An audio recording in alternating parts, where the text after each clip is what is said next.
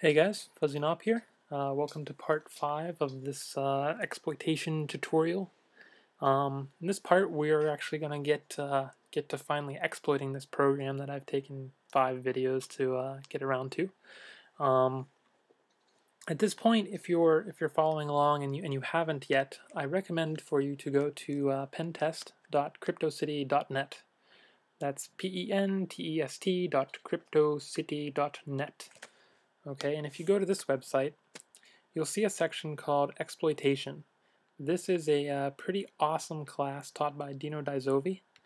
And if you go and watch the videos, maybe read some of the articles they reference here, it's a really great source. This is going to give you some of the history and roundabout memory corruption stuff. It's going to include buffer overflow. It's going to take you past where I have been in this tutorial series, but that's fine. Like I said, you're going to need to see it more than once. So please go ahead and watch this video. Now for my tutorial. Now, back to the program. I've recompiled it without that exit 0 line of code. And we're going to pull it up in GDB again, and we're going to play out a slightly different scenario because right now it's pretty obvious exactly where and why this program crashes. However, if we're running this program and we know that it crashes, but we don't know exactly where our EIP overwrite is, and this is often a problem if you're crashing some program that's a little more complicated than this one. So, for instance, if we had sent to this program, I don't know, like 128 A's and instead of 32.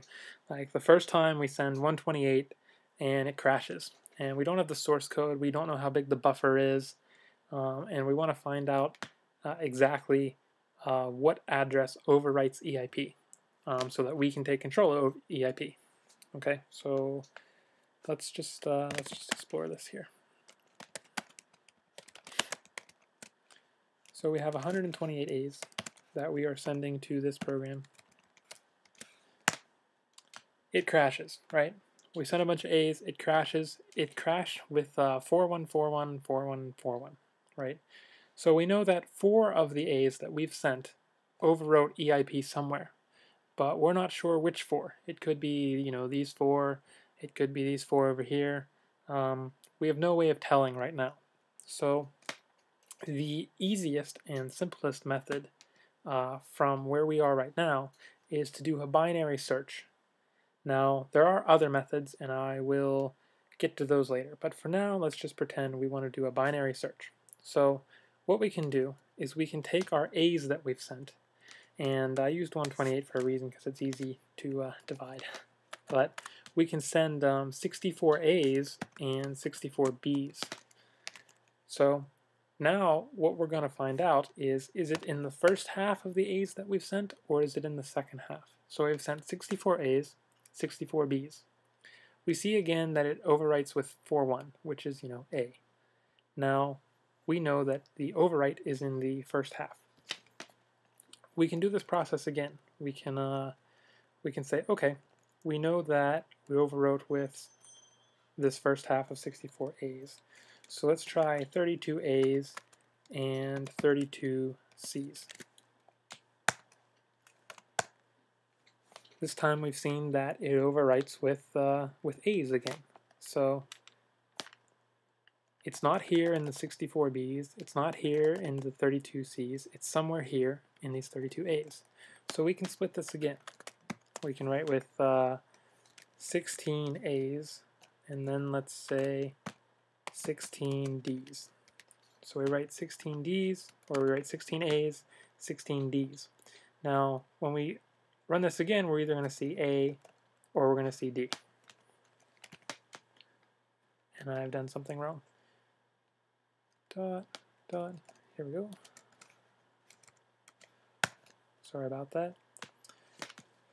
Okay, so here we've seen that it's in the 16 D's, because instead of 414141, we see 444444, which you can guess that is D, D, D, D. So we just continue the process. we don't care about these 16A's anymore, but we want to divide these 16D's into 8D's and 8E's.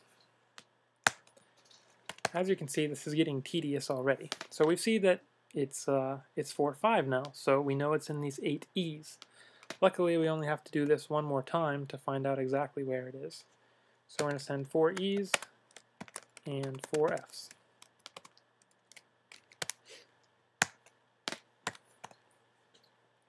And we get 4, 6, which, as you may have guessed, is the F's. So now we know that right here with these 4 F's is exactly where we overwrite EIP.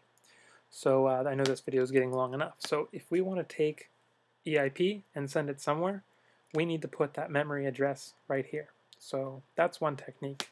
This video is long enough. That's all for this video. If you like the series, please subscribe. Thanks guys, bye.